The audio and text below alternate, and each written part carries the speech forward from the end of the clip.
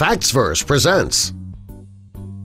Muslim restaurant hung a huge sign outside their door for Christmas, and it went viral. Muslims celebrating Christmas? What kind of topsy-turvy backwards world are we living in, huh? Well, we'll find out in just a moment. First, though, click that like button to let others know that you're watching this video. And also, be sure to subscribe and click the notification bell so you don't miss our future videos. For years, when people heard about Muslims, they automatically thought about terrorists. And it's a sad reality that some people still feel this way. But it's the reality of the world that we live in, unfortunately. There are, however, plenty of Muslims out there who want people to see that religion doesn't make you a terrorist or even a bad person. When this Muslim restaurant hung a huge sign outside their door on Christmas, it went viral, and it proves that Muslims are really good people.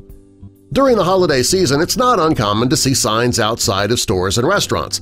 Owners use these signs as a way to get customers to come in off the street. When Hassan Masood hung a sign outside of his restaurant, he wasn't trying to get people to come in off the street so he could make a profit. He had a very different reason for this sign. The restaurant is called Shish, and it's located in London. Hassan is Muslim and he serves Turkish food. People of the Muslim faith, they don't celebrate Christmas. For people who practice Islam, Christmas is just another day of the year. Even though Hassan doesn't celebrate Christmas, though, it doesn't mean he didn't want to spread some holiday cheer to others. A few days before Christmas, he put a sign outside of his restaurant, and it read, "Free of charge, no one eats alone on Christmas Day. We are here to sit with you. 3-course meal for the homeless from 12 p.m. to 6 p.m. Any homeless or elderly welcomed." Well, many people saw the sign and they were impressed. What was even more impressive was that Hassan added the menu at the bottom of the sign. He wasn't giving out turkey sandwiches and soup like most soup kitchens offered. He was offering a delicious meal that consisted of soup and cacik to start, followed by a choice of the main course. People could choose either chicken casserole, vegetarian casserole, or chicken shish.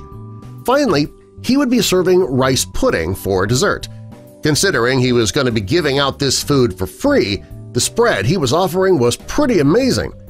When he was asked why he would do something so kind and generous, he said that he believed that too many people stay home alone on Christmas because they don't have anybody in their life to spend the holidays with. He says that he doesn't want anybody to have to be alone on Christmas Day. He says if somebody comes in alone and they want some company, he would be more than willing to sit down and join them. Shortly after Hassan put the sign in the window of his restaurant, it went viral. Many people walked by the sign and took a photo of it, and it wasn't long before people were sharing the photo and people from all over the world saw Hassan's kindness. Thousands of people commented on the photo, thanking Hassan for his kind gesture. What impressed people the most was that this restaurateur didn't even celebrate the holiday himself. He just wanted to make sure that the people who need the most help will be able to enjoy a hot meal on a day that can be very tough for people who are alone. Hassan says that he didn't post the sign and plan the Christmas meal to show people that Muslims are kind and generous people, though. He says that what some people think about people who practice his religion doesn't really bother him, and it's not his responsibility to change people's views about Islam.